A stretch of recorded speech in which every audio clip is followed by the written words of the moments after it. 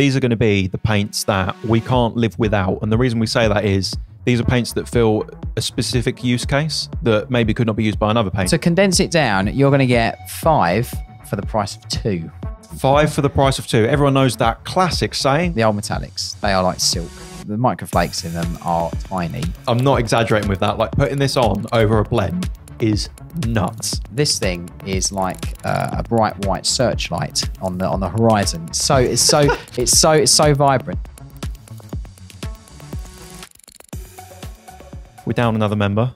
The numbers are fluctuating like crazy of late. I know, holiday all over the place. Yeah. Anyone that thinks it's travel agents. Yeah. But well, Joe's gone. Yeah. And we done the whole Blood Angels 3 episode. But this is just the Blood Angels episode now. We're in control. We finally got rid of him. Yeah. Finally excommunicated that Dark Angel from the Codex. Yeah.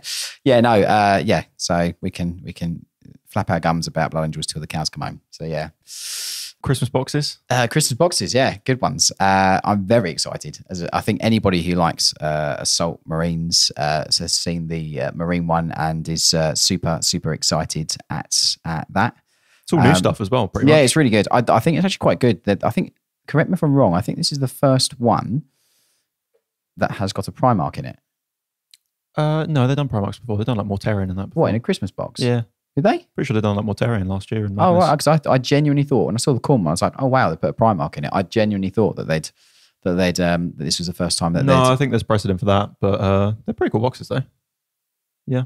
Marines, probably more of the blander ones for me, but it's obviously taken your fancy as a Blood Angels boy. Yeah, I'm very keen on getting myself 15 jump assault intercessors with jump packs, and yeah. I don't know what they call it. Assault Marines. Yeah, Assault Marines. Yeah, very keen on that. Yeah, so it'll be good. What are you going to do with the second captain?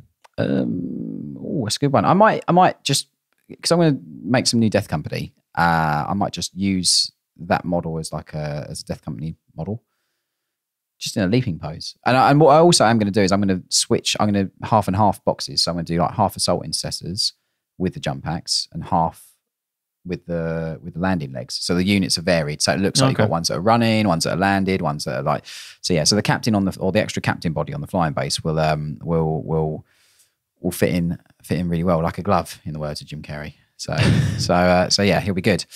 Yeah. So that's my plan. I'm actually quite excited by the guard one. I was going to say the guard one. I'm glad you said that. Yeah, that's good, isn't it? 25 infantry and 2 massive tanks. 2 tanks. Yeah, it's the 2 tanks. Not one, but 2. You can't go wrong. Can't go wrong with that. And again, newer tanks, the Rogal Dawns. Yeah. It's a pretty good little set. The Orc one's pretty cool, pretty funny. Got lots of They've got a kill rig in a Christmas box. Well, I was surprised. It's a massive kit. I was surprised they put Angron in a Christmas box. I know to say it again, but I genuinely thought that this was the first time they'd done it, because I was like, wow, that's awesome. And looking at the Tyrannys one, you've got the Norn Emissary as well, which is again a new model and a massive model. That model's incredible. Yeah. Yeah, so it's pretty good. Is that Votan one as well? It is a Votan one, isn't it? Yeah. So the Votan one's pretty cool. Again, you got 2. You got Hecaton Land Fortress, haven't you? And then you got the little Sagittar as well. So again, all the heavy infantry as well in that one, which is quite good. So yeah, it's a good box. I think I always like the Christmas boxes. I think because you get a nice variation of models, and a lot of the time you'll always find use for them as well. So yeah, they're really good. Use for them like you need more Space Marines in your life, James. Yeah, I know. Yeah, I do. Is this going to be the start of your Blood Angels Primaris? I've already got 4 boxes of Assault Intercessors ready to go. I've got the captain, obviously. 4 boxes? Yeah. And you're adding 3 boxes? How much infantry do you need? I'm going all infantry. All infantry? All infantry, yeah. No dreads, no tanks? Oh yeah, we'll have a few dreads, yeah. A few Redemptors just to... see, I'm holding out for the Redemptor because I'm really hoping that we get some flavoured Redemptor Dreadnoughts down the line. That's the thing I'm really looking forward to. There's nothing that's tastier than a Death Company Redemptor Dreadnought. I wonder if they'll just do like an upgrade sprue for it, like they do for the normal Primaris Marines. See, I think they've been very, very clever with the design of that kit, because a lot of the armour panels are separate, like the shoulders, the kneecaps and things like that. So I think that you could easily get some sculpted pads, some like that just clip on. I think that'd be quite cool.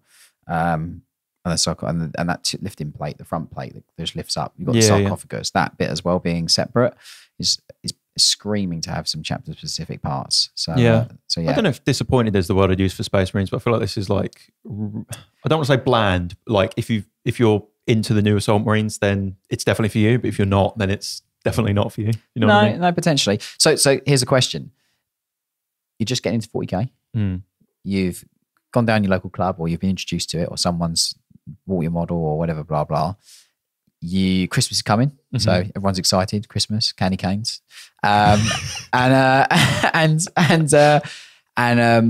you got to choose one of those. Which one are you going for?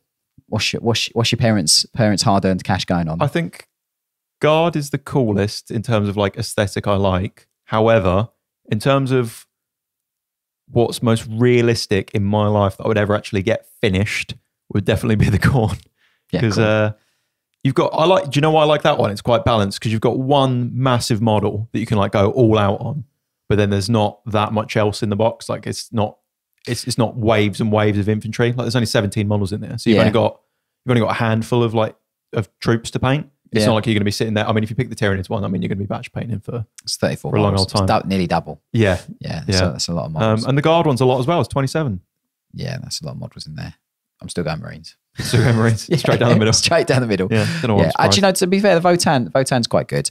I do actually like it. And for me as well, adding some more Votan to the Orange Army I've got would be quite cool. It's a good box because I forgot you done those. Yeah. I've got a couple of I've got a Hecatan, I've got a Sagittar, I've got 2 Sagittars, but I haven't painted them yet. But the big infantry, I'm a big fan of those. They look great. So that's probably my Christmas choice if I was wet behind the ears when it comes to 40K. So yeah, I didn't pick Orcs, even though Orktober is among us. Yeah, well, I say among us. It's like we've got 7 days left. That's what I was going to say. So I've decided probably a bit too late, but I've decided the Orktober bug has finally hit me. I spoke about this with Joe a few weeks ago. Are you going to get it done in time though? I'm going to start it in time. You sound like me. You sound like me. Yeah. So we had a commission in for some of the. Well, we've had a couple of commissions through actually that I've done media for the Orc Commandos box and Gaz as well. I painted Gaz as well a couple of months back. Big man. But seeing those Commandos really tickled me. So I bought a box of them. What one you painting one of them? I'm just going to paint the knob like as a display model. It's a great model. So I've got him plinth'd up. Great model. As is tradition. Let you know how I get on. I'm not sure if I'll have it done in time. I absolutely love the Commandos. I think they're phenomenal. Like the bomb squig is just such a cool little model. And it's a little like commando grot. It's like the best. It's such a cheeky little model. It's really, really cool. They're just so like varied as well. It's like they're not quite characters, but like it's not like just a box where like all the models are the same, if you know what I mean either. No, exactly. It's kind of like treading a nice middle ground. Yeah, no, they are good. I would have loved to have had something done for October. I've got to start collecting Orc box with the War Boss with the grot in the little sort of pirate turret thing, like, you know. I've always wanted to paint that model, so that might be my Christmas chill model, I think. Like, Christmas chill model. Yeah. Is that a thing? I just said it, so I guess it is. Yeah, tonight. Tell us what your Christmas chill model is going to be in the comments. Yeah, so I'm gonna basically spend Christmas when I'm not watching the same films on TV like every other year. Painting, probably going to paint the Orc, I think, from the War Boss from that kit. Because I absolutely love it. I think it's really, really cool. Have you painted many Orcs? Yeah, I did. I had an Orc army back in the day, so I had like a. Why do I ask? Yeah, you've had every army. Loads of mega knobs and mega armor, and trucks, and they used to just jump out and just crunch stuff.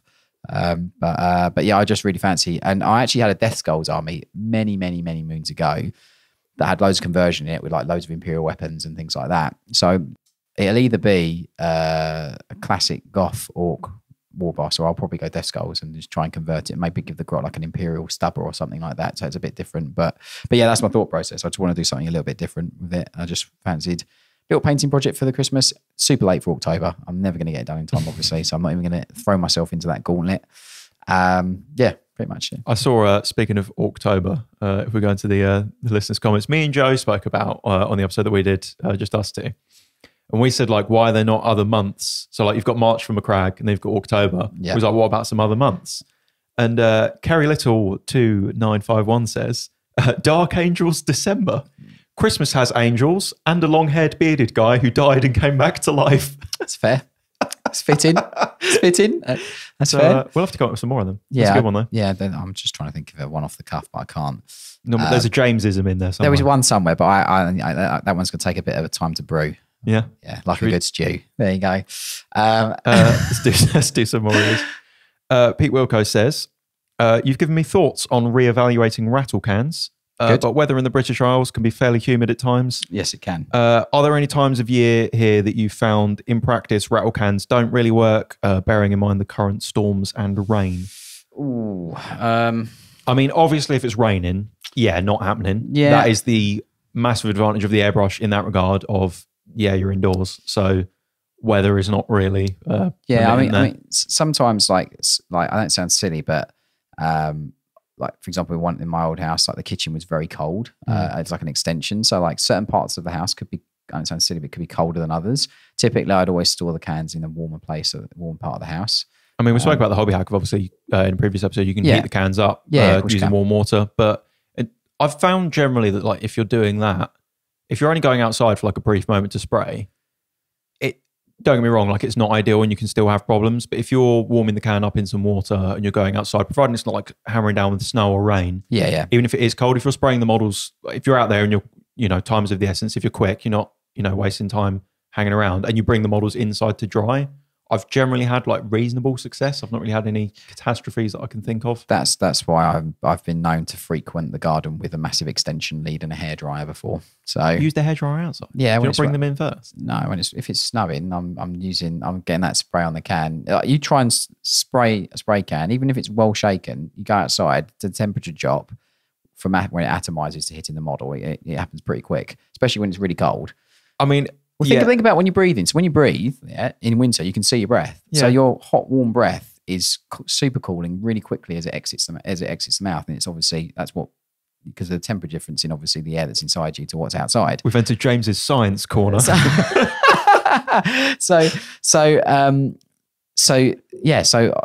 if I've really been desperate to undercoat a model during winter, then I'll get an extension lead out with a hairdryer in the garden, spray, dry. I mean, if it's that cold, I'm going to sit there with my warm fuzzy slippers on and I'm going to use the airbrush, but to each their own. Yeah, you gotta muscle up on those undercoating sessions. Was it improvise, adapt, overcome? Yeah. Kate Bedlam says, in regards to you saying about how many water pots you use for cleaning brushes, says 3 water pots just triples the chance that I'll drink from one. Yeah, there is that. Yeah, there is that as well. Just, you ever done that? Do you know what? I never have. I've never done that. I've never have. Do you know what I have done? I've had my coffee mug next to my water pot, and I've not been looking, and I've dipped my paintbrush. I've done that my before. Coffee. I've done that I've many a time, but I have never ever. I'm worried that I've done that and not noticed that I've done that and then drank the coffee. No. I mean, I can understand why, especially if you've got like a tea and you're using maybe like, I don't know, like Fang Brown or something like that, maybe, or a coffee. Oh yeah, I can understand that definitely. But yeah, no, I haven't. No, touch wood. So yeah. Minicraft says, if I wanted to level up, would it be better to do 10 or 20 tabletop standard minis or really push my limits on one? I'm presuming in this scenario that they're spending the same amount of time regardless. Yeah, I don't see any disparity between the two. They're both different exercises. One is about consistency and process, and the other one is about focus and attention and quality. Like batch painting 20 models is a hard task in itself, especially if you're trying to paint them to a high standard. Doing a character individually and focusing on it and putting as much effort as you can into it is a task in itself. I don't know that they're necessarily batch painting them out either, because they've said tabletop standard. So do they mean just the practice of doing, like, even if you're doing them one by one, right? Of like, I'm going to paint the same thing over and over and over again to like a mid-level standard. Potentially. I see. I was literally reading that as like, I'm painting 20 models in a batch. Yeah. I mean, it could go either way. I don't really think that's a right or wrong there. I think, like you said, you're just sort of exercising different muscles really in that scenario. It is. They're different horses for different courses. They're literally like, one's going to teach you focus, attention and real sort of like refining those really sort of like little details and bits and bobs on the models and really pushing yourself to make that, because it's a character, you want to make it look better than maybe your rank and file or whatever. The batch painting will teach you repetition and consistency. It depends what your output is as well, because like if you're someone who's just wanting to paint armies, then batch painting is probably more important for you, because at the end of the day, people aren't looking at your one character up close, they're looking at your army as a whole. So that's probably going to be something that improving on is going to have better output for you. But that being said, if you just want to paint display models and you want to put nice stuff in a cabinet, then batch painting a big squad of models isn't really going to help you either, because you're like they're kind of different things in my mind. Yes and no. I mean, the thing is, you could get 5 models, like maybe buy a box of like more elite infantry, like Orknobs, assault marines, or whatever it is, blah blah, and you could try and paint the unit like a character individually, each of them, but in a batch. And that's combining both of those things then. So you will be leveling up because you'll be pushing yourself harder, and whilst trying to maintain the consistency of that, pushing yourself harder across 5 rather than 1. Again, I wouldn't look at either of those exercises as a right or wrong or a better or worse. I'd just go, they're different things for different skill sets and to push myself in different directions. That's kind of how I would look at it. I think at the end of the day as well, as long as you're doing something, like you're going to get better. Like Yeah, of course, time on the brushes is time on the brushes. And Amen, fair yeah. enough, there are more efficient ways you can go about that. But the more time you sit and thinking about trying to like hyper efficient and min max like your output on your hobby time, like the more time you're spending thinking about doing it rather than doing it is more of a waste to me. I'd much rather you just sat and did one of those two things rather than procrastinate and try and worry about which one's right or wrong. Exactly. Yeah. Yeah. It really is. Just a quick one. Wanted to let you know that you can get your own miniatures painted by the world-class team here at Siege Studios. We offer a variety of painting levels and services to meet your needs and budget, whether you want a centerpiece character or an entire gaming army. We offer well above the industry standard of quality and experience. You can learn more about our services and get a quote now at siegestudios.co.uk. And just for you podcast listeners, you can get 5% off your first commission with us here at Siege using the code PAINT5. Now back to the show. So our topic for this week was going to be some more paints, as the viewers know from clicking on this episode. When we discussed this yesterday, James, I said, should we do like another 5 paints each? I can't help but notice you've got a lot more than 5 there. See, I've tried to offer quite a lot of value in this one. I know we said a specific number. Value. Yeah, I know we said a specific value, and I'm going to caveat this right away with that. Like, I understand that I have a certain vintage to some of my paints, and that's not easily accessible to everybody. And I understand that because I've had messages from people saying, "Oh, like you mentioned this color, blah blah. I can't. It's hard to get. Or I can't get it. What color would you recommend instead? It's close to it, whatever." So with that in mind, I was fully expecting you to rock up with like a case of vintage paint, and in fairness, you have not done that. No, I've not. Do you know what? But you have instead shown up with a case of paint rather than 5 Yeah, paints. I did. Yeah. So what I thought would be really good would be to show you some ones that I really like and really think are great. And then in sort of like if you tried to get them or whatever, maybe if you don't find them, they're a really good sign of kind of alternative. So that's kind of like what I've tried to do with the ones that I've chosen. So just for the listeners, these are going to be the paints that we can't live without. And the reason we say that is these are paints that fill a specific use case that maybe could not be used by another paint. It's not I really like this color because it's my favorite color. It's I really like this paint because it has great coverage, or I like this paint because it's good for this one specific application. Or as a technical benefit. So exactly. Yeah. So go on then. What's your first one? Oh God, do you know what? Like I'm like a kid in a sweet shop. I don't know which one to pick first. Do you know what? I think we're going to go with. Let's go with the wash to start off with. So I don't really use a lot of this brand or manufacturer's paints. Being honest, it's just not. Then you know what? I grew up on Citadel. So the first one is going to be the Army Painter Quick Shade Strong Tone. That's the first one. Now, I do use the Citadel one, so I do use like Sepia, Reichland, etc. But I was kind of pointing in the direction of this one when I was looking for something just kind of like a little bit more viscous and a little bit more sort of like it's not as strong as Agrax, but it's a little bit more diluted than that in the way it covers and the way it tones. Ironic that it's called Strong Tone. It is called Strong Tone, yeah. But like when you compare this to like Agrax, I don't really find it like I find with this you can use it and it really does give a nice desaturated look to certain colors when you put it over the top. And whereas Agrax does tone darker to an extent, I think you can put a thinner layer of this on. And it does push the contrast a little bit more, I think, sometimes. And that's depending, obviously, what color you put it over the top of. But yeah, it's literally one of the only paints I think I use from Army Painter. And that's not through sort of not sort of wanting to use a range or anything. It's just I got sort of like pointed in its direction quite a while ago. Tried a bit for a couple of bits and bobs, really liked it, and then just have always grabbed it as and when I wanted to do a certain thing when I was painting. I assume that I think there's a red tone. And there's so many washes. Army Painter have a massive wash range. Yeah, I've always been Citadel through and through from when I started, obviously. So I've been really familiar with all the Citadel washes and stuff. So, but that's one of the only ones I've used. I think that's one of the ones that Joe spoke about, where he was like, when he first started painting, it was the use it for everything, and it would just make it look better. Yeah. I mean, I think that they came after. So when this is my knowledge of Army Painter, but when they first released their quick dip kind of thing, these came very, very after that, I believe. All their washes, they developed all their wash range after that. But again, again, I could be wrong. I'm not massively knowledgeable on Army Painter as a range and as a company, but yeah, like I do use it as and when I need something a little bit that's got just finishes and looks a little bit different than maybe Agrax or Reichland, for example. But yeah, I tend to use it a fair amount. I used them for some bolt action minis. Okay. Which I actually thought they was brilliant for. Oh yeah, I think they're suited to that. Yeah. I don't think I've used them on much 40k stuff at all, really. But for something in that sort of setting, especially for terrain. Yeah. Like, especially if you're one of those people who's like concerned about price and things as well. Yeah, like yeah, getting one of those bottles and just slapping it like over your terrain, or even like ground cover, like texture. If you're one of those people who puts like sand on your base and whatnot. I've put it for an airbrush as well. Have you? It's really good, the airbrush. Like really, really good. I like washes. Do you and think it's stuff like a tint? Yeah, like a tint just to desaturate sort of stuff. If you don't want it, like, because obviously when you put it on with a brush, you put on quite a bit on the model, and it does change the tone of the piece quite massively. But if you just give it a small little subtle pass with the airbrush, it will just give you more incremental changes in tone, which is quite good.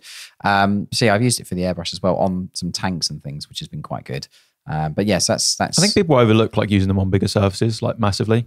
Yeah, definitely. I do agree. I think that you know, I mean, I'm not one for like putting washes over big flat surfaces. That's a bit of a pet peeve of mine. But yeah. like I said, terrain. Well, with the like airbrush, you can, effects. and it doesn't do the pooling. That's the thing I'm saying. You put it through the airbrush, it atomizes it, and then it allows you to put like that tint filter over the whole entire thing. So you get no brush marks, but it gives you a real soft kind of tonal variance to the surface and just changes the tone. Do you find that using a wash for that behaves different than using an ink for that?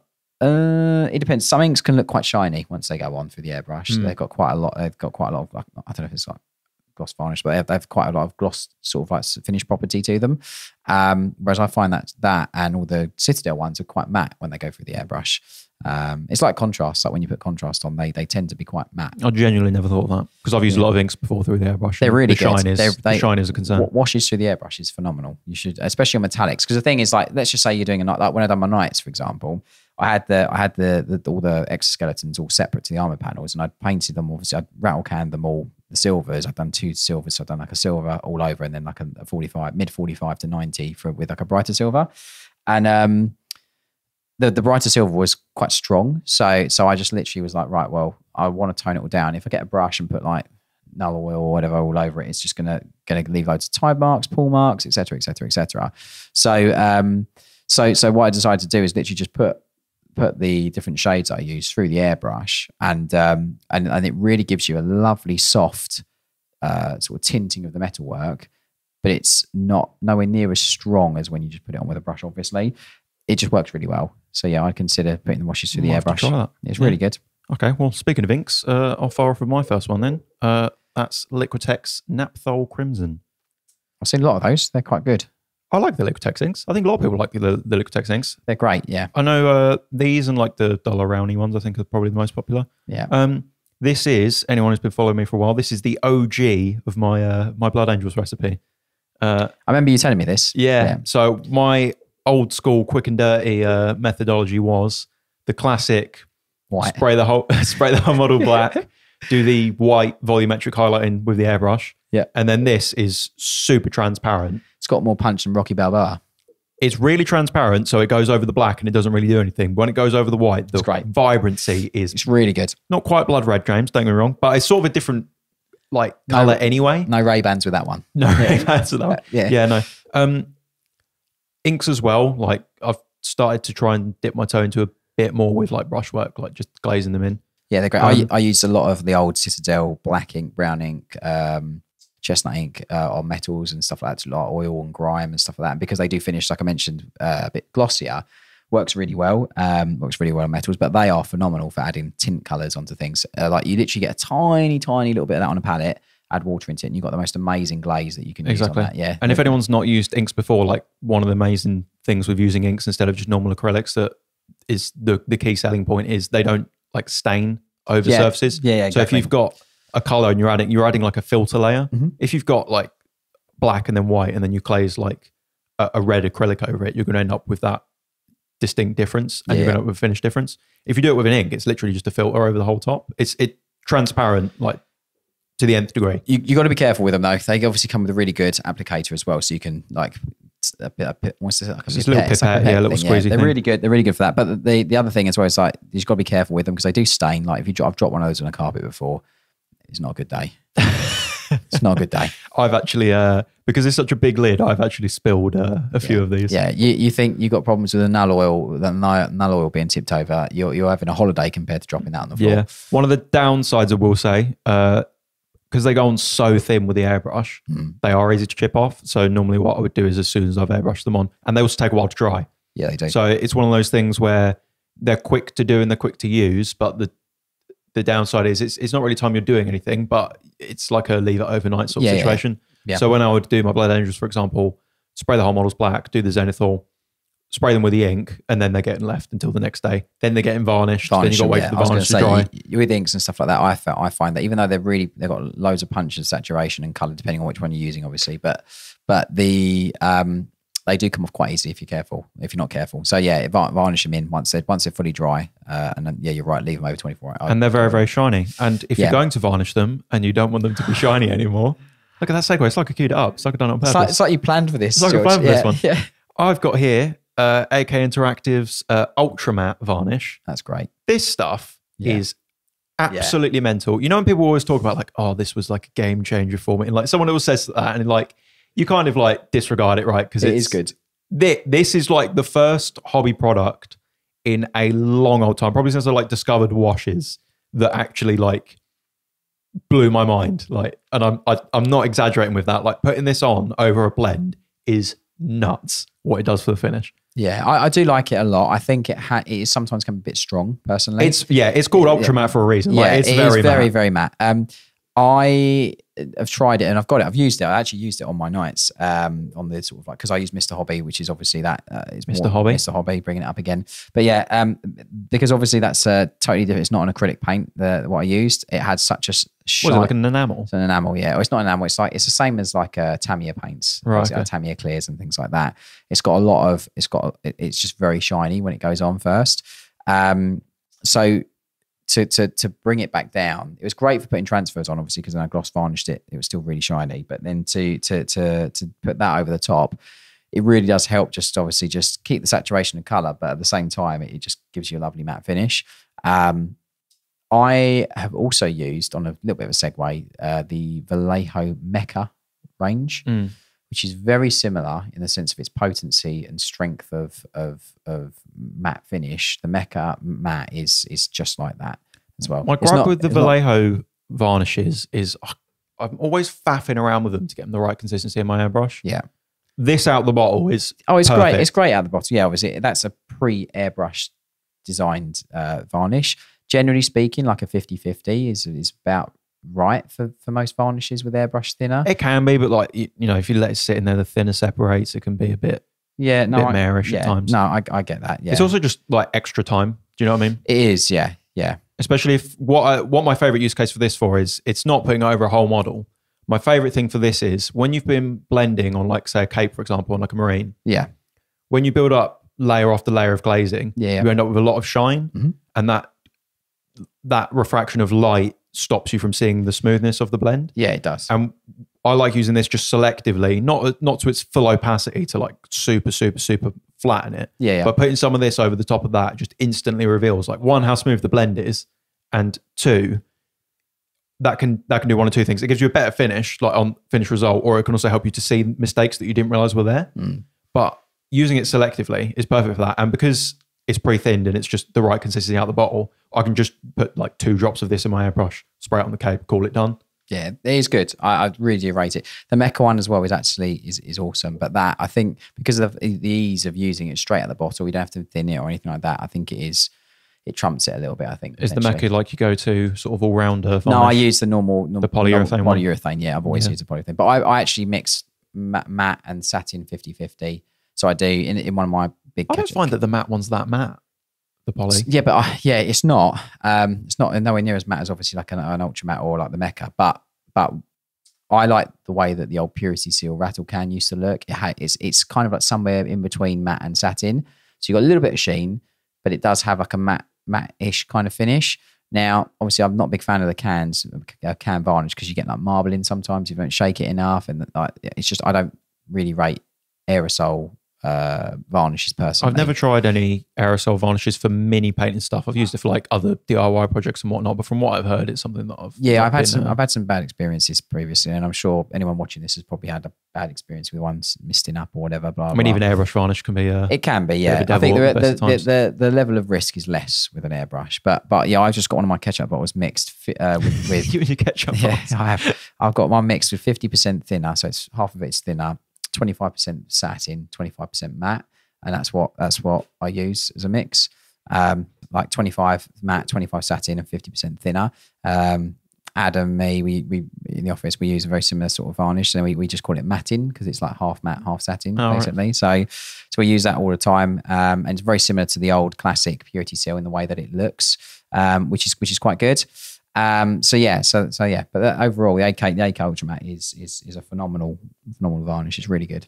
Do you want to fire off some of yours here? So you're going to get a lot to get through. So to condense it down, you're going to get 5 for the price of 2. 5 for the price of 2. Everyone knows that classic saying when you walk into the supermarket. What do they always say? They always say 5 for the price of 2. 5 for the price of 2. So I'm going to get some of the older paints out of the way first. So I'm a huge lover of the old Games Workshop metallics. Going to start How old?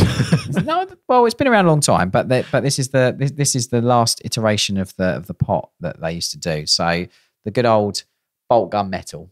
How is that different to the current pots? It's different lid. Hasn't got the quick release bit on the. It's basically the same. It's basically the same, like essentially the same. But yeah, like it's basically the same. But bolt gun metal, the old metallics, they are like silk. The microflakes in them are tiny, and I just find lead belcher personally, for me, as an opinionated statement, I find it a little bit thicker, a bit chunkier. This, like the old metallics, like the 3 that I'll say are bolt gun metal. I've then got my absolute favourite. This is probably, bold statement, this is probably my favourite metallic paint ever, is the old Citadel chainmail. I don't think I've ever even seen that one. I love chainmail. It's so good. Like, it is literally amazing. So they're the kind of 2 metallics that I use. So the way I said about getting extra value for listeners is that if you can't get those, the Vallejo air range, mm-hmm. the gunmetal isn't the same, but it's the closest that I've found to bolt gunmetal because it flows really well. Is that the one that's in like the pot, like the air ones? It's in a dropper bottle. You'll love it. Oh, great. Yeah. So and those other ones are good as well. The metallics in the bigger pots, they are good as well. But the chainmail, the gunmetal in the dropper bottle, or even the airbrush pot one, that is also very, very, very, very good. And then obviously for chainmail, I think there's one called aluminium. I think it is. Yep. Aluminium is very similar to chainmail. Chainmail's got more of a bluish hue to it. When you look at it, if you leave it for long enough and it separates on a palette, it's got like that blue inky sort of thing in there. Blue inky. It's really, really good. So they're some of my favourite metallics that I always tend to use. So it's always bolt gun metal shade, and I always shade it with like 950 black, like watered down, so you get a nice matte kind of metallic kind of finish. And then I'll highlight with chainmail, and then this is where you get the bonus, the Brucey bonus. So Pro Acryl. Everyone's been raving about Pro Acryl recently, so I got some to try out because I was like, I'll give them a go because I've not tried them yet. Yeah, so I straight away have wanted something. So like with a lot of the acrylics that we do, we always do like dot highlights on corners and things like that. Mm-hmm. So I was reaching a point where I was highlighting metallics and I was struggling to be able to do the dot highlights. You're running out of brightness. Running out of brightness, yeah. So I then looks to me immediately like the scale color speed metal from a distance. So this is Pro Acryl metallic medium. So that's what it is. So it is a metallic paint. Oh, However, this is designed to basically add in to make things have a fleck. I've not seen this. This is brilliant. So this is amazing. Okay. So you can make any like metallic color, basically. You can make lots of metallic colors, which is great. As a specific, that's what the tool is. So it's great. So if you want to make a metallic color that you're unsure about, like Pro Acryl, and we'll do some photos so you can have a look at the pots and stuff. But metallic medium is great for that. But where it really shines, to use the pun, my God. snuck that in, is for my corner dots on chainmail, like when you look at the saturation, the colors next to each other, and again, we'll take a photo so you can see. This thing is like a bright white searchlight on the horizon. It's so vibrant. So I literally, my process for doing metallics is literally bulk gunmetal, shade it, do my highlight stage with chainmail, and if you want to do several stages of highlighting on metallic, you get your metallic medium and you mix it into your chainmail as a 50-50 stage, and then there's layers to this onion. It is phenomenal. So that's kind of like a bit of that's the 4 out of 5. What do you mix with it for? Like, say you're going to do like a color, like say you're going to do Alpha Legion or something. Put ink in it. I was going to say, would you put ink in it, or would you put acrylics in it? Yeah, because if you put ink in it, what happens is it retains the metallic pigmentation, and what actually happens is that you get a metallic paint but toned. So you could get your red ink, drop a bit into that, and you'd make the most amazing, vibrant red metallic. I like this. We're crossing our crossing the streams like in Ghostbusters. Yeah, so that's really good. But just for listeners as well, we want to give as much value on the podcast as possible for you. And like the thing is there's a really good Scale 75 metallic set, which has essentially got all different tones of metallics. Now you could theoretically make those using the Pro Acryl medium with like different inks or even contrasts or things like that. So that's kind of like the metallics that I wanted to bring to the table. But there is another one which is probably one of my favorite metallics ever. Like absolutely ever. I've got a feeling it's going to be an old one, James. It is an old one, yeah. But I've brought a little a bit of modernity. I've brought something that's very similar. So tin bits. And if anyone's watching this who remembers tin bits, it is such a good paint. Tin bits sounds like if you was in like the Warhammer universe, that would be like a kids' morning TV show, like for the orcs. Potentially, yeah, that could work. Yeah, that could it's like a Saturday morning cartoon. We're not doing a parody. Yeah, so yeah, but no, tin bits is phenomenal, and I absolutely love it for when I'm doing like metals and metallic. So let's just say like there's a case example. If I'm doing like golden armor or whatever, I will use this as my deep shadow color. So it's got this really lovely, got like almost golden copper kind of tone to it. But is that sealed? No, it's. I've got to see this. We're doing this live on air. It's live on air, yeah. So can't let the air get to it for long, George. Come on. I've got like a time limit. You've got a time limit. It's like countdown. Din, din, din. I'm not going to do the sound thing. It's very dark. It's very dark. It's like charcoal. It's really good. Yeah, it's really good. Yeah, so make sure that's on tight, George. So yeah, it's really good. But like tin bits is one of my favorite old paints. Like I don't know how you describe that color. I'm baffled. It's like purpley, but it's also dark. So when you let it separate, it's got a bit of purple pigment in it, which I absolutely love. And incidentally, that ties really good to another of the old ones, which I absolutely love, which is brazen brass. So brazen brass has got a lot of purple hue in it, and as it moves and shimmers, you've got this lovely etheric kind of purplish kind of hue to it.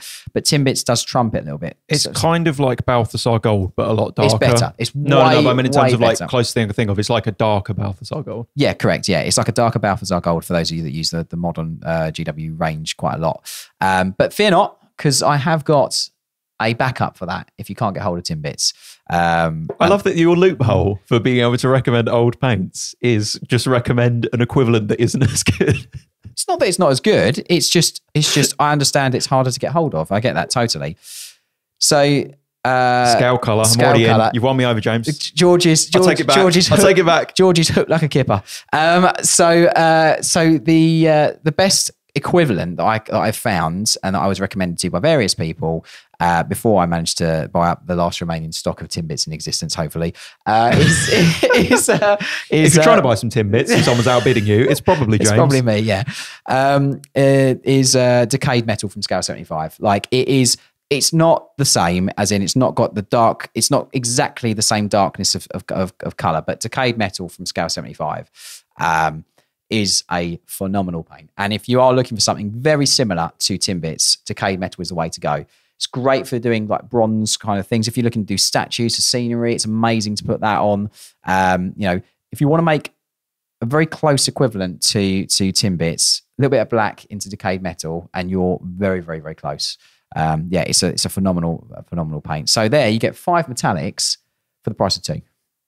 So yeah, it's don't know that that's in the spirit of of the show, but I'll let it go. Excuse me, you did this. pass. You did this on the last paint episode. You brought the royal, I did do that. family of scale. so And by that you mean I brought like one extra paint. You've got an array here. yeah, I know. Right, go on then. What are your greens? My greens. So again, I like very old Scorpion green. So that's one of my very favourite old paints.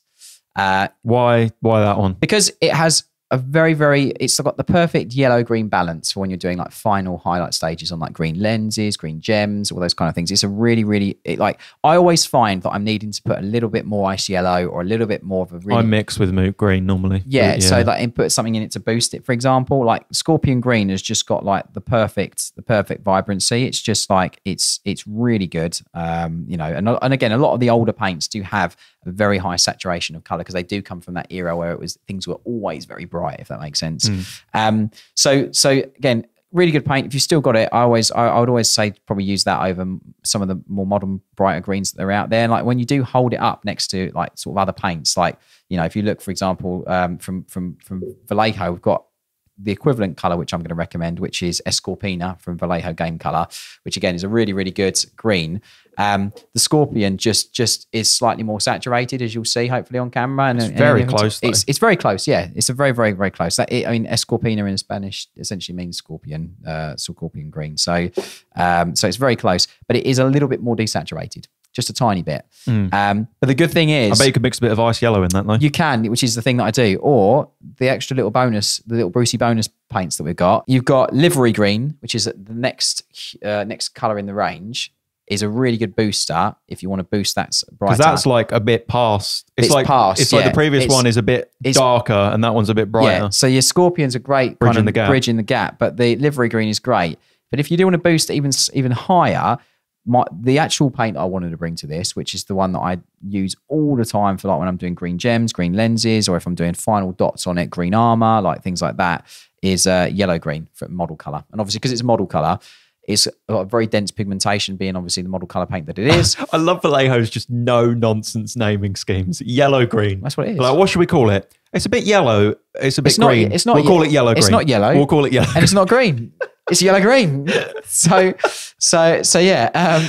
But it's brilliant. Absolutely love it. And it's like if you're looking to do like dot highlights on like green armor, like on your like Dark Angels, or like on whatever the case may be that's got green armor, like it's really, really good.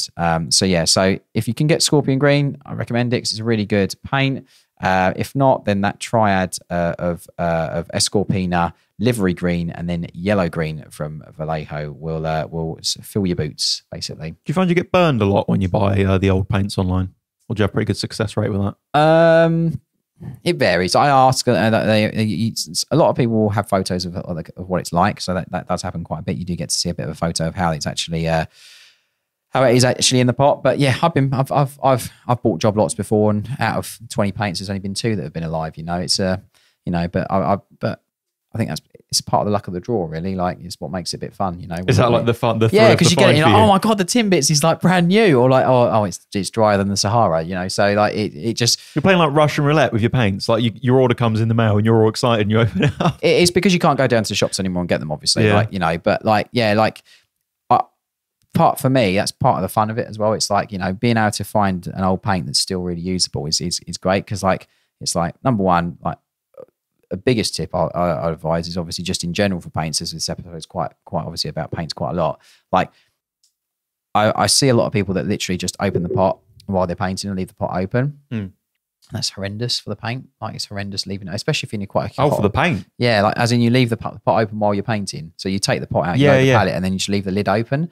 Like, I think like that's one of my golden rules when I'm painting. And if I don't, it's something that I've always done. Like I've always got the paint out the pot, closed the pot, made sure it's sealed. And a lot of pots get left open. I love that you're not like worried about their models. You're like, the poor paint. Yeah, I know. I do. Yeah, especially when you can't. I really thought you was going to say like, oh, and they leave the pot open and I see them getting paint from the pot and they're going to ruin the models. You're like, no, you're concerned about the paint. If they want to put it straight on a model, then fair. But no, I think you got to look after your paints as well as anything else. It's like anything, like we say, like they're going to dry out if you leave the lid open. And yeah, like, especially when you're using older paints that you can't get as easily. Like if you do that, you just that's why, of course, I put all of my paints into one of the dropper bottles. Yeah, I know. I've got here. This is a spicy one, James. I've got the correct color for a base rim, and that is Steel Legion Drab. Okay, right. In the comments right now, if you're watching this, get a comment in: black base rim or Steel Legion Drab or brown base rim. What do you prefer and why? Put it in the comments. We need to. Everyone who's on team black base rim, you need to get a comment in now, because that Steel Legion Drab, as much as it looks, please tell us why you're wrong if you like a black base rim. As much as it looks good on the box art, definitely.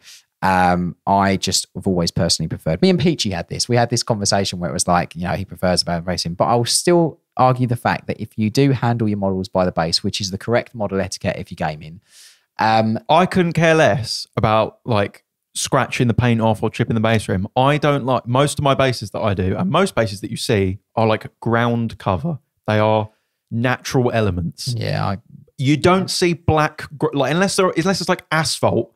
Like fair enough, but that's man-made. Like there's no natural like brown that's going to contrast. It doesn't make sense, right? It doesn't make sense to me. I don't like that the model, and then it's got like the nice basing on it, and then you've got this harsh line of like the black. I want it to blend in. It's because the base rim's like right. Think about it this way, right? When you cut a cake open, right, it's not the color of the icing on the inside, James, is it? It depends. You might put a layer of icing in there. Oh, give me a break, right? It doesn't work. It doesn't work. It's distracting. I'm not into it. When you have a big thick layer of icing on top of the cake and you cut through it, it's got at least like half an inch. I like to imagine that it's like the cross section of the earth. Right? I want it to like blend in. Nah, but it's a frame. It's a frame for the base of the model. No, not having it. Yeah. Not having it. You know, I especially don't like it. I especially don't like it when the model is a black scheme, or it's got a lot of black in the model, or it's a dark model. Yeah, maybe potentially. Team black base rim. Back me up in the comments. I actually saw someone in the comments crying that the new Striker Scorpions have black base rims. I mean, that would have been way too much green. It would have been way too much green, but never mind. What else do you like about it? Is that purely? Is it just for base rims? Is that all you like it for? Yeah, feel empty the spot was. That's it. Okay. Yeah, it's pretty much just base rims. I mean, it's a good color. It's brown. Isn't I like it for leather. I think leather is quite good. I don't use it in like many of my leather recipes. Not from like lack of it being good for that. It's just. I think it's a really good color, because what you often see is a lot of people just paint all the leather the same brown. I think sometimes, especially if you've got like maybe not so much sci-fi, maybe more like sort of like fantasy or like D&D models, when you've got like different color, like warmer, richer browns. Normally, it's quite. Yeah. It's desaturated. It's quite desaturated. Yeah. It's mostly used for base rims, if I'm being honest. But it would be good enough for anything else. Yeah. Probably use it as like a highlight stage if I was going to do it for leather. But it'd have to be quite pale. Yeah. If you're enjoying this episode of Paint Perspective, I just wanted to ask that you could please do us a huge favor and leave us a rating or review on whatever platform you're using. It would really, really help us out. And please also choose to follow or subscribe. It allows us to continue to bring you these episodes for free every single week. Thank you so much. Back to the show. Well, my next one is absolutely leagues away from that in contrast. I've always struggled to find really decent oranges, like a really good saturated orange that is punchy. When it dries, it doesn't desaturate too much. And it's a paint which its name's Red Highlight, but Cador Red Highlight from P3. P3? Yeah, I know. It's a wild card, isn't it? I know. I'm bringing out all the golden oldies here. It's a really good orange. Can you still get that? I'm not 100% sure if you can or not. You'd have to correct me if I am wrong on that. But yeah, no, it looks like you can still get it. Yeah. So I wanted to do like a prisoner army, like from 40k, and obviously orange jumpsuits are pretty the in thing, I've heard in sort of prison colony armies. Well, like stuff. A Necromunda kind of thing. Yeah, kind of. I wanted to do something a little bit like that. So finding a really good orange to sort of remain vibrant, obviously for the jumpsuits, whilst obviously being able to edge it with a slightly brighter color, but covering really well. P3 Cador Red Highlight is. I'm not familiar with the range, so it's highlight.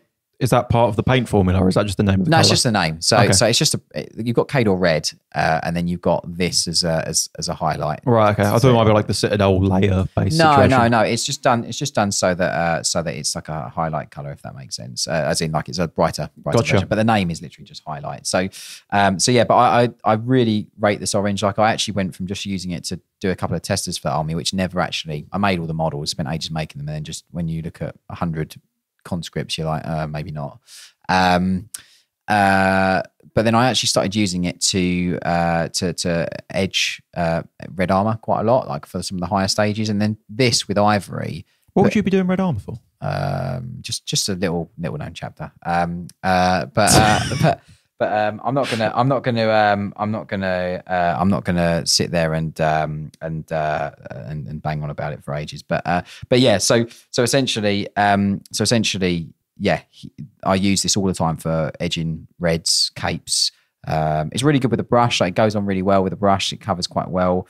Yeah, it's really good for doing lots of myriad of different sort of highlight stages and bits and bobs like that. But if you're looking for a really good orange that covers really well, it's great for the airbrush, dilutes really well. It's quite matte in finish as well, which is quite nice. Then yeah, P3 Kador Red Highlight is. And you found that, why is that different to other oranges that you've tried? Just because it's really saturated, like it's really, really bright, and like often a lot of paint ranges, the scope of the oranges in like a range will be quite, the jumps will be quite substantial. And towards the brighter end of the spectrum, you only really end up with like maybe one or two, which are really, really good. Kador Red Highlight for me is a really, really vibrant color that you can always boost again with ice yellow, but at the same time, it's great for just blocking in color well. A lot of oranges I find to block in, you're looking at Jakara orange from Citadel. It's very desaturated. Like, it's not got a high saturation at all whatsoever. Yeah, I would definitely rate it as that kind of color. Okay, well, speaking of saturated, got another classic of mine. This is, I never know what to call this. This is the Vallejo Fluorescent Green. I think there's a couple like in a similar range. This is the one that's like literally UV reactive. The fluoro range. Yeah. I like this. Couple of specific things: plasma and lenses. And this, never used it. This in conjunction with this, it's a good little match. So do you put like white on first and then yeah, okay, all right. Yeah. I wonder what it is. The consistency is horrendous. Being honest, it's very thick, not in a good way. It's kind of like, it's usable. It's quite jelly. So you got to go in, it goes over white, great. Right. You want to thin it down a lot and kind of build up the layers, but that's kind of why it works so well, because like obviously the more white that you're showing underneath, the brighter the color is. Yeah. And it airbrushes like fantastically over white. Yeah. I used to do with like the Blood Angel that I did, because I really like the stark contrast, because you got such a punchy like bright red, yeah, and having that contrasty like punchy bright green, and this is like so great for like those like quick and easy like lighting effects and whatnot. Yeah, so if you like doing these on like a lens on like a model with that red ink, like it stands out. It looks really powerful, and you can literally just do like a black eye like lens on a helmet. Yeah, you can just sort of put a wash in there of white, so you've got that sort of like tint over the middle, but it pulls in the bottom. Oh right, okay, and then you go in with the green, black. Yeah, and then you go in with the green. Sorry. And you sort of glaze it in, and you've got that really nice, like bright white line. Looks like they're glowing. So easy. Yeah. Seconds. Takes seconds to do. And they do fluoros in lots of different colours, don't they? They do yellow, they do orange, they do pink, I think, don't they, as well? The orange is there one, purple? There's a few. The orange one is okay. Magenta? The orange one is okay. The blue is pretty crap, being honest. I've got two of them, but they're I've just not used like, because they're fluorescent and they're UV reactive. Like, are they UV reactive as well? I didn't realise that. Yeah, so if you like want to have a rave with your Warhammer armor, you can put on a black light. I thought the fluoro dictated that I know it obviously stands for fluorescent, but I didn't realise that it was UV. I didn't realise. Yeah, you shine like a UV light on this. They glow. Yeah. Right. Okay. I didn't realise that. Like only under the black light. It's not like glowing dark. Yeah. But I think it's just a physics thing of like some fluorescent colors just work better than others. I don't think it's necessarily a problem with the paints. Yeah. The green works fantastic, and then my second favorite probably the orange, but I don't really use that for much, being honest. Okay. This for like plasma effects, lenses, like anything like that. Just a small little. You said there's a blue one. Like, is it like a dark blue? Is it like a light blue? Is it like? It's not dark. It's not bright either. It's just sort of a mid-tone blue that you sort of expect, sort of like this sort of color on like the Blood Angel helmet. Yeah. But it's just not that bright, being honest. Like, I don't really understand.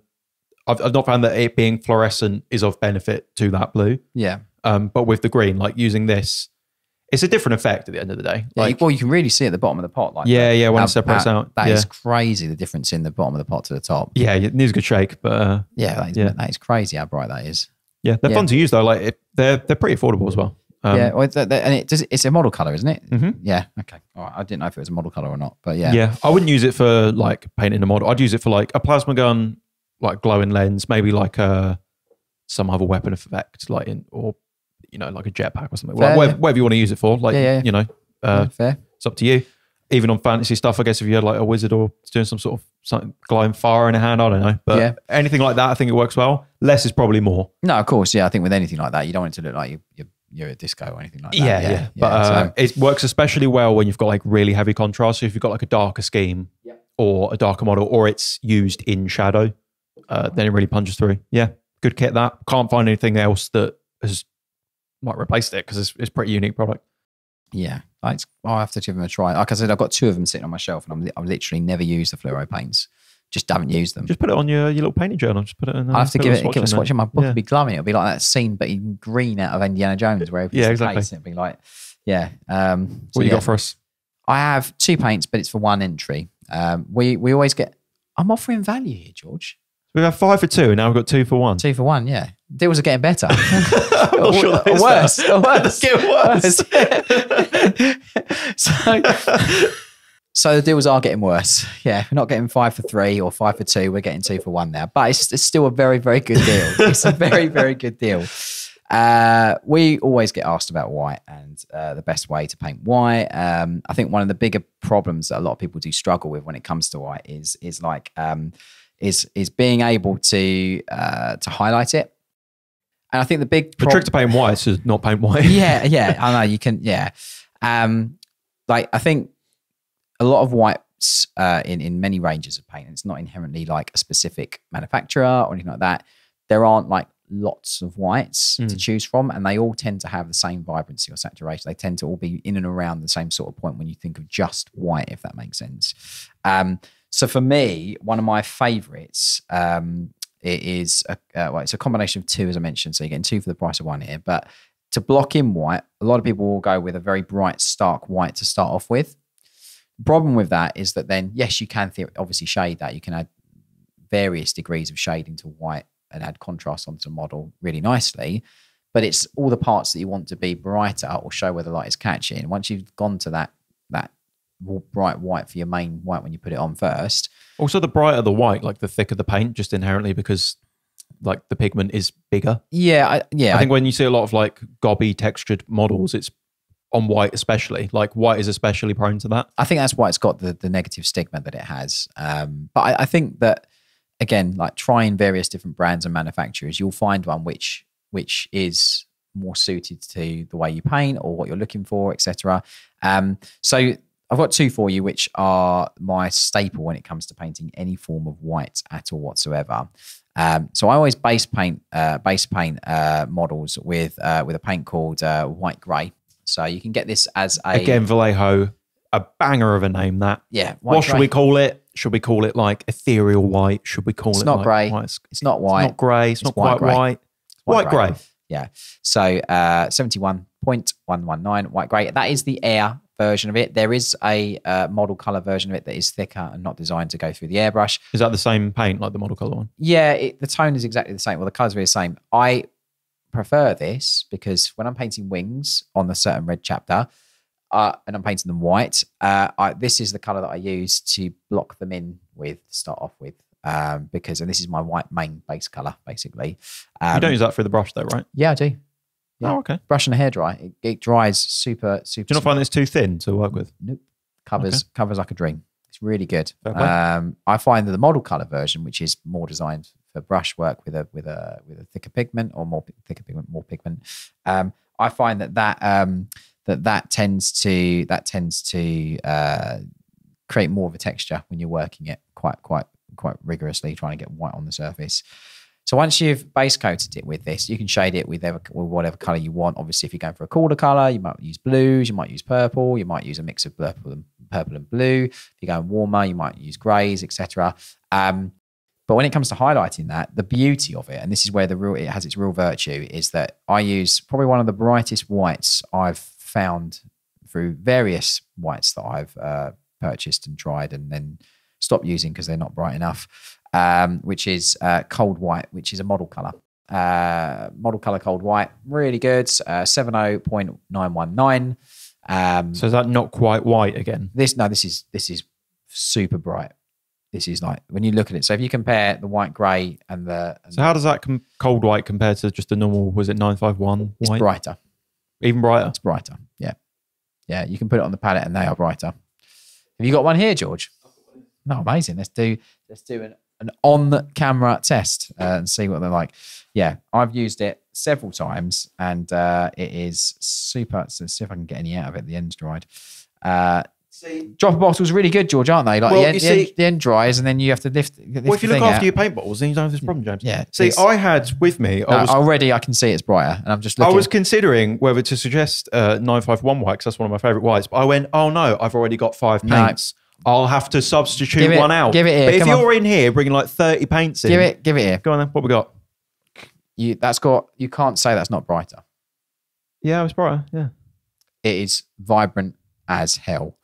It's really good. There I was assuming that white was the ceiling of white, but Vallejo were there with cold white. What we'll do, I'll hold these up so you can see them next to each other. So the cold white is at the top here, and the whatever other white is, it's just called white. just called white. The white is here, but we'll do a photo on screen and put it on screen so you can see, and we'll show you just how much more vibrant the cold white is.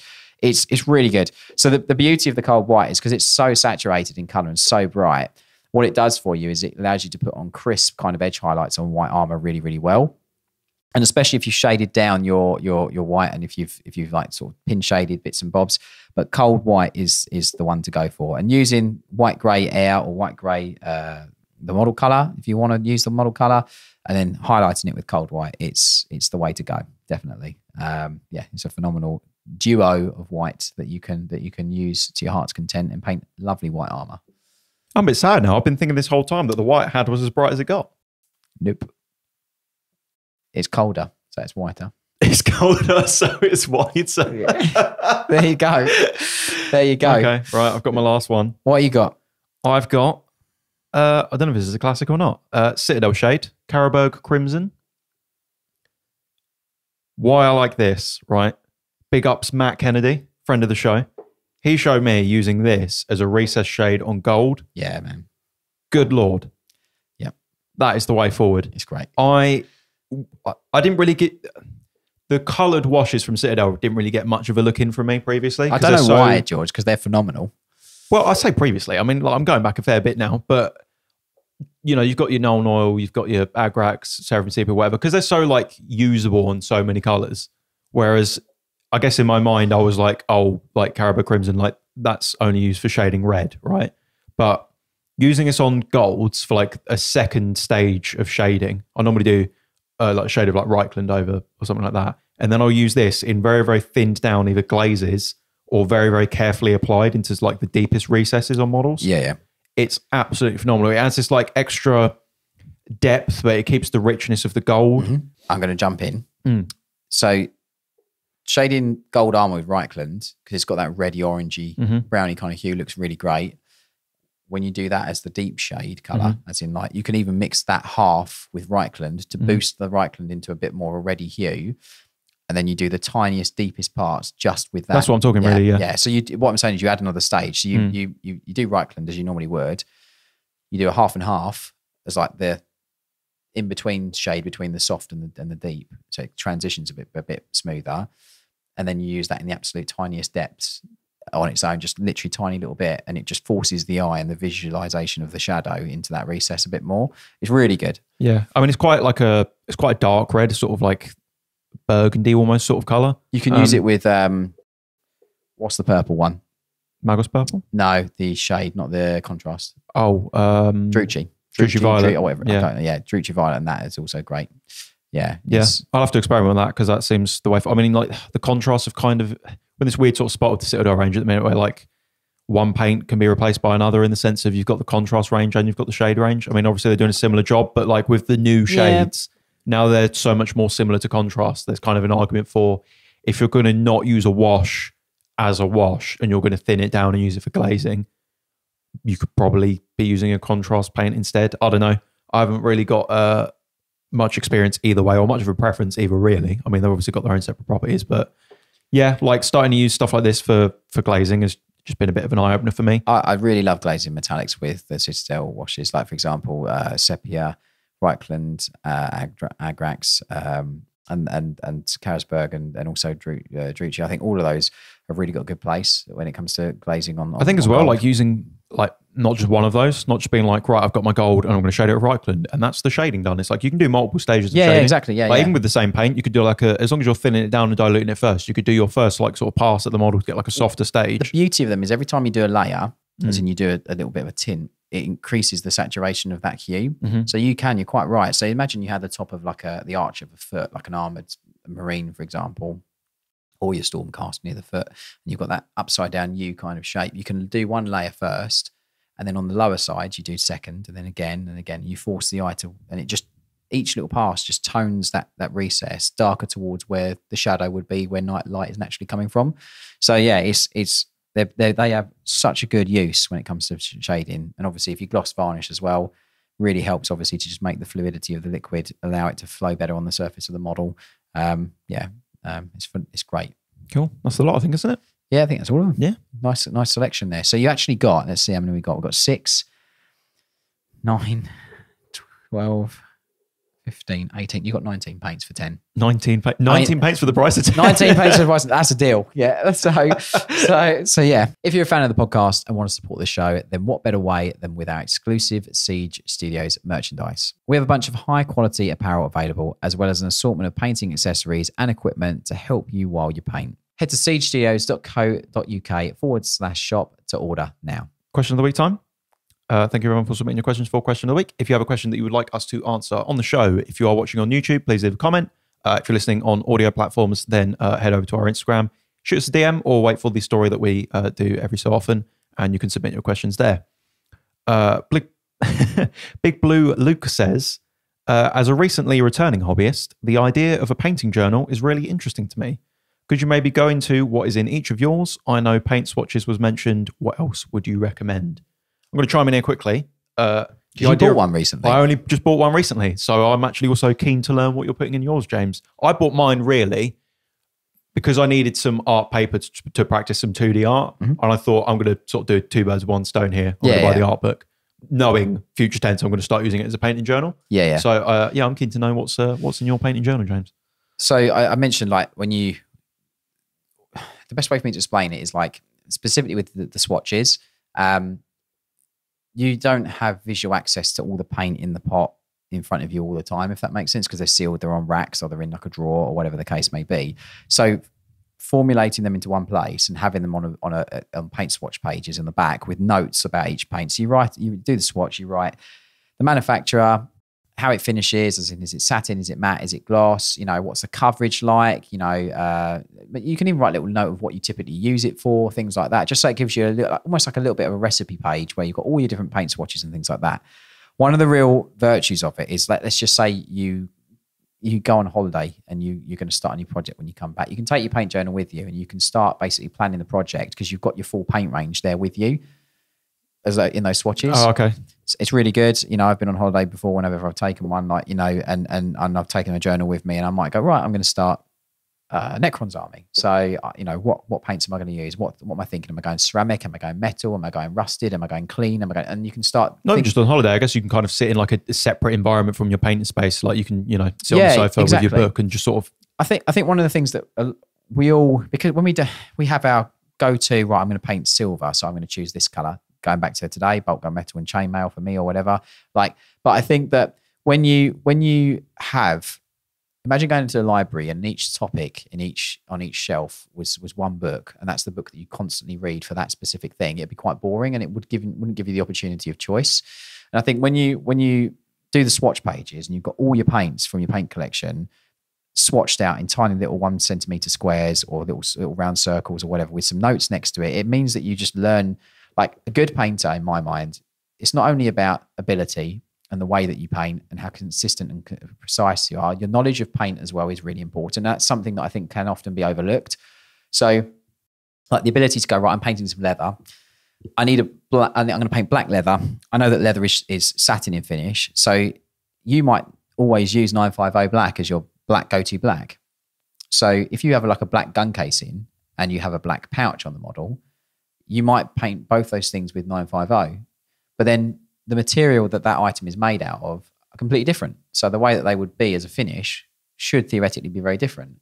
So going, actually, I know Abaddon because I've got my pad and I've got my black paints in an amalgamation of swatches. I know that 950 is matte, covers really well, but Abaddon black still covers fairly well and also dry satin in finish. If I'm doing a gun casing, I'll pick the 950, and if I'm doing leather, I'll pick the Abaddon, because in that way the finish property dictates that they're different materials and they look slightly different. So it starts teaching you about those paints, and then it gives you a more informed way of choosing specific paints to then emulate materials, which is a whole another layer of depth when it comes to your models.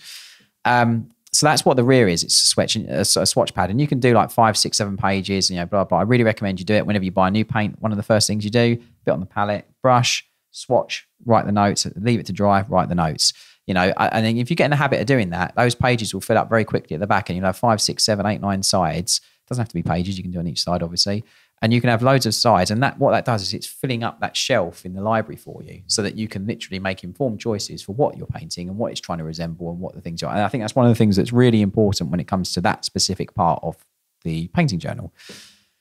At the front, a project per page. So we've all been there. I said it when it was mentioned in the previous episode, like you painted a specific army, you paint 2,000 points, you follow a process, you forget half the paints, you try next new cool model comes out, one of the Christmas boxes comes out, and you're like, wow, I want to add that to my collection or to my army, blah, blah, blah.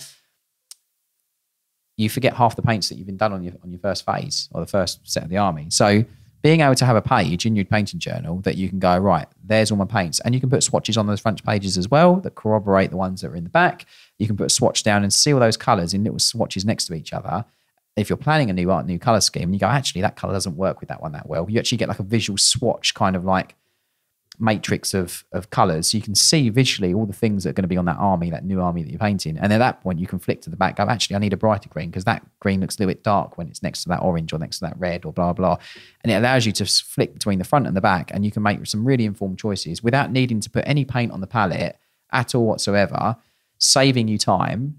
And a lot of time that we waste as painters is in choosing colours or in doing processes which aren't maximised for efficiency and for quality. And you'll sit there for ages and just go, right, I need a green. Okay, well, I always use Caliban green, but then I've got this other one that potentially covers better or finishes more satin, which could emulate the plant that I'm painting on there because it's got a bit more of a satin finish or whatever. Like, it just helps you have a much more level of depth when it comes to the things that you're painting and informed choices for colours. I guess it also incentivizes you to use colours that you wouldn't normally use rather than just defaulting into your normal recipe. Yeah, exactly. Like your pre-programmed recipe. Obviously, there's a difference between a pre-programmed recipe because that's the colour that you always use, and this is the colour that I love using because it looks like this. They're two very different things.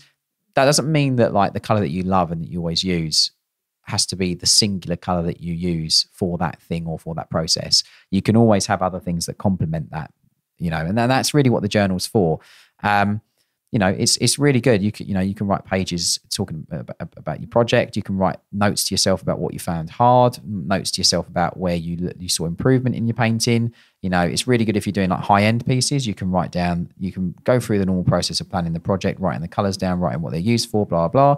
And then you can put yourself notes. Next time it comes to using that or trying to do that technique or trying to do that, you can write yourself some notes that benefit you the next time you try and do it. Do you ever do anything like retrospective of like the end of a project, like writing down maybe things that you struggled with or things that you found easy? That's what I'm talking about, the notes. Yeah, it really helps because then you can next time, because let's just say you have painted an army and let's just say you've done a specific technique on there and you've done a test model first and you way overkilled it with a certain effect or a certain thing.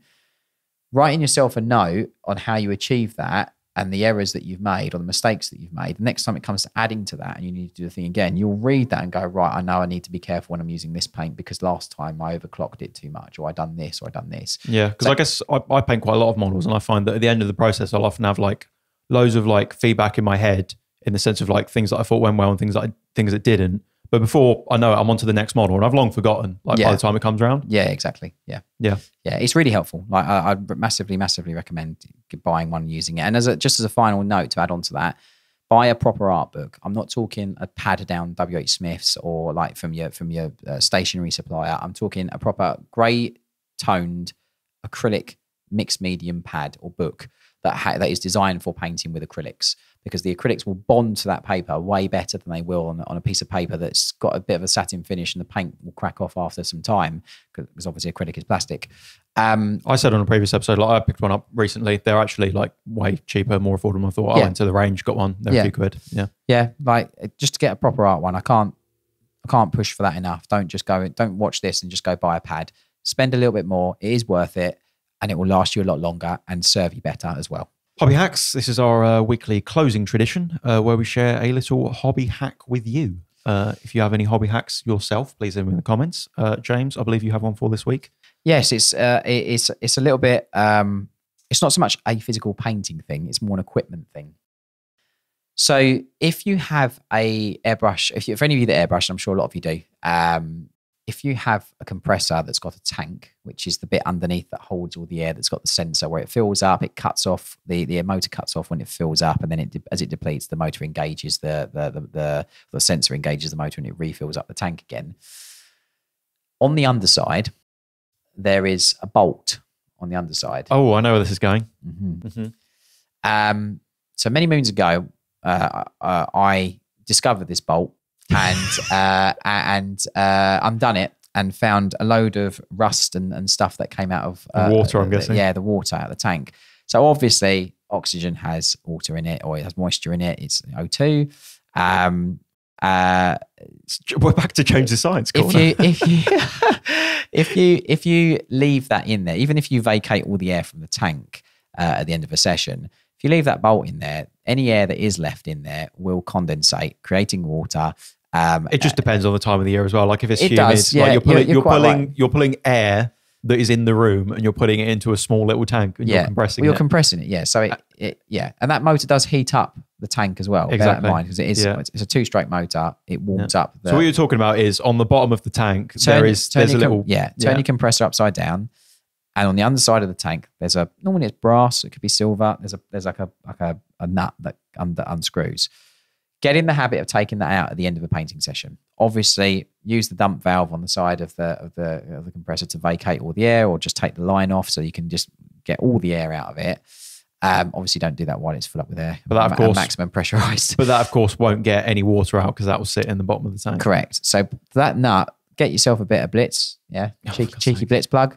Get yourself a bit of Blitz or really absorbent paper. Stick that underneath the compressor once you've taken that nut out, and leave it for like 15-20 minutes.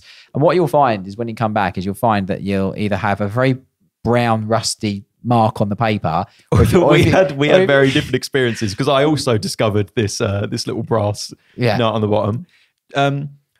I wouldn't say that Blitz would have been adequate. I would have needed a 5-gallon bucket, because I was thinking, I was occasionally starting to get a bit of water spraying through my airbrush. Yeah. When it was empty. I was like, there must be a bit of water in there. That's a bad sign. Because the moisture trap I would empty. Yeah. Right. And I'm like, there must be a bit in there. I literally, it's like a comedy sketch. I've got it like upside down, and I pull the valve thing off, and it just fires water out. Lovely browny orangey liquid. Rust. All over your carpet. Yeah. Great. So it can be quite bad. I actually I knew this for about a year or two, and it was like many years ago when I first started teaching, and I went on a class, I taught a class, and on the first day I mentioned about the nut. Yeah. Okay.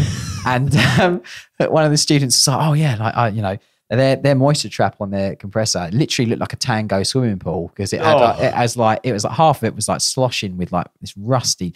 So he was going to take it out. He was going to undo it at that point when I mentioned it. I was like, "Please don't undo it. Like, please just don't do it. Like, do not do it." On the day 2, at the end of the day 2 class, he was like, "Oh yeah, I'm going to take that nut out before I go home." I was like, "Cool, yeah, okay, fine." It was so rusted that he couldn't get it undone with his hands. So he had like a pair of pliers. Put the pliers round this nut. Tried to undo it. Obviously, it gave some resistance. It went like that, and the whole entire plate around the nut came off. Oh, because it had rusted so much. Oh, dear. Yeah. So like, if you've never seen that bolt or the nut underneath a tanked compressor, I really recommend at the end of a painting session, use the red dump valve on the side to get all the air out, or take the hose off at the contact point of the compressor. Take that off. And then obviously just get the paper towel and undo that bolt at the bottom of the compressor. And I promise you, like, you can get that bolt, put it on your desk, put it in a little Tupperware with your airbrushing some pieces after the session or whatever, just so that you always remember to put that back in. Obviously, if you don't put that nut back in. I think you can do it a bit more like periodically than that. I don't think you can do it like every single time. I'm all about building up repetition and building up muscle. I mean, you could make it like a weekly or monthly thing. It's going to depend on your climate as well, because like at the end of the day, if you're in the States, you're in like a really dry hot state, you're not probably going to have this issue. If you're in the UK where it's constantly wet, then it's obviously more of a concern. Yeah. I had once where my moisture trap was so full, I thought it was empty because it was clear. It's not good, George. It's not good. Yeah, but no, you got to think of it this way. Those compressors, look, they make thousands and thousands and thousands of them. They're not made from like state of the art, you know. No, they're steel. It's steel. It's going to rust quite easily. Like, you know, they're powder coated when they're sprayed. So like they're not. I don't even know if they're powder coated on the inside. No, they won't be on the inside. No. On the outside they will be, but on the inside it will just be the metal. So again, like that will rust very, very quickly. Maybe every day's overkill, but I definitely, if you get in that habit of taking that out at the end of a session, it's that first thing you do that at the beginning of the next painting session. And for the sake of bending down, putting it on, screwing it back up tight, it will help that compressor last a lot longer. Just because you spent 50, 60 pounds, $60 on it, whatever, blah, blah, just because you spent a little bit of money on it, doesn't mean you shouldn't look after it, you know, and it will serve you a lot longer. And you won't have a tango swimming pool in your moisture trap or make a massive stain on the carpet. So yeah, that's my hobby hack for the week. Brilliant. Thank you, James. Well, and thank you all for listening to this week's episode of Paint Perspective. We will catch you on next week's episode.